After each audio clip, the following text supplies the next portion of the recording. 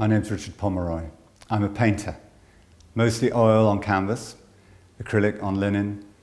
The painting behind me is called Fall Elder. I made it a few years ago, and it's about mankind and the relationship with nature. It's actually me, a body print, and very carefully painted elderflowers that seem to be supporting me, or maybe I'm plunging into them. I'm immersed in nature. As an artist, I'm immersed in nature. That's what I do. But the body print people find quite difficult. I think it's a fantastic way to associate that man is involved with the subject of the painting. It's got a seriously long history, the body print. In Chauvet Cave, 37,000 years ago, they were putting their hands up on the walls of the cave and blowing pigment and leaving their handprint behind. Or they were covering their hands with pigment and making an impression of their hand on the wall. That's a fantastic image to come across.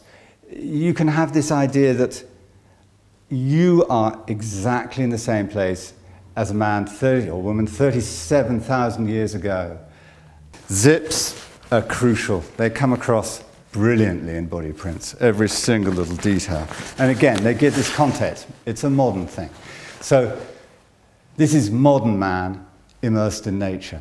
And we're getting it all wrong. And I hope that these paintings will help people understand that we must be close with nature. There's another project I'm doing.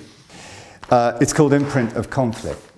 I've been working with a soldier called Darren Swifty, I call him.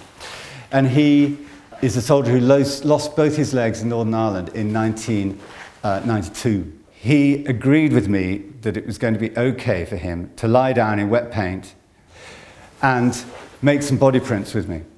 Because, of course, his condition means that he's going to create some extremely powerful and resonating images.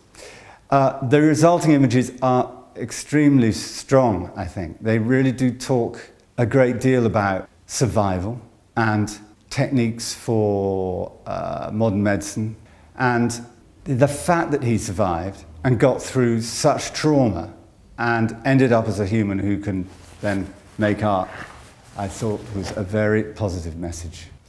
And one of the things that makes these images much more powerful to actually be with is a concept that I call chain lightning. You know, so maybe you're sitting in Dickens' chair. That's pretty special if you're a writer.